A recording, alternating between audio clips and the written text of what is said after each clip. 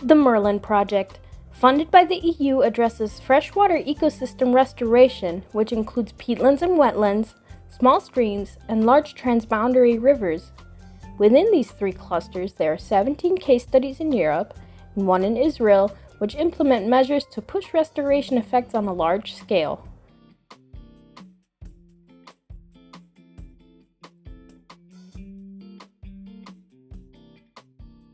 To be successful in river restoration, it is crucial to include all relevant stakeholders from the very beginning. This is why the National MERLIN Days were founded.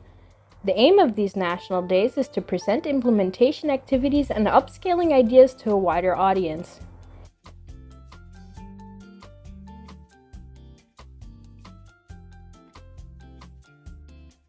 At the Austrian MERLIN Day, team members met with the Viadonau Case Study Advisory Board and representatives of the Life IP Iris project to work on upscaling restoration measures for Austrian river systems.